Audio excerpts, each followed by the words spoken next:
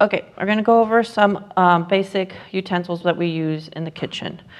This right here is a china cap versus a chinois. The china cap is right here.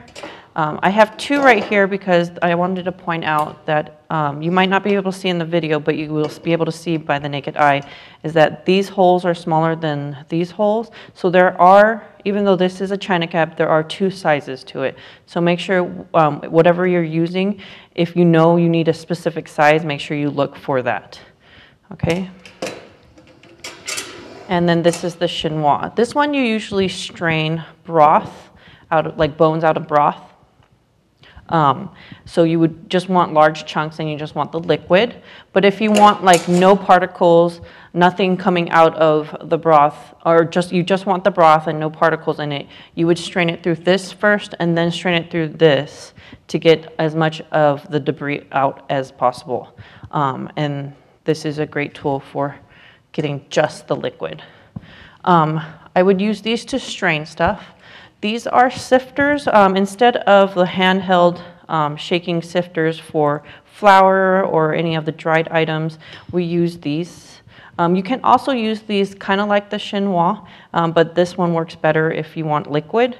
If you're frying something very small and it's only like a cup worth of oil, or if you want to strain something that's only a very small amount, using one of these is easier than using one of these two because it's the size difference. So depending on what you're doing would be the purpose. And then these are fine mesh strainers.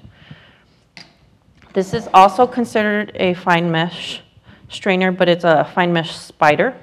Both of these are spiders, and then this one's just a fine mesh one. So anytime you want to take something out, you would use one of these. These you would use if you want to pour something and gather the item.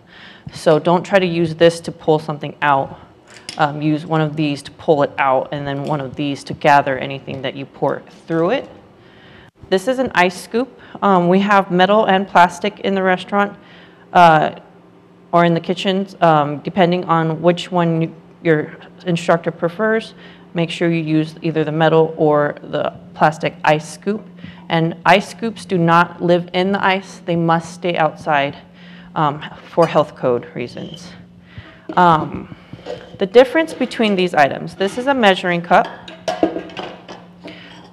This measures a cup, 2 cups, and then 4 quarts. And then these are measuring spoons. We have the cup, we have a 1/3 cup, we have a half cup, and a 1/4 cup. These are for liquid items. So if you're measuring out milk, water, stock, anything that's liquid form, you would use these items. Anything that's in solid form, you would use these items. Flour, sugar, salt, cocoa powder, you would use cups if the recipe's in cups. If it's in grams, liquid you would use, and here grams you would use a scale for dry items. Make sure you do not use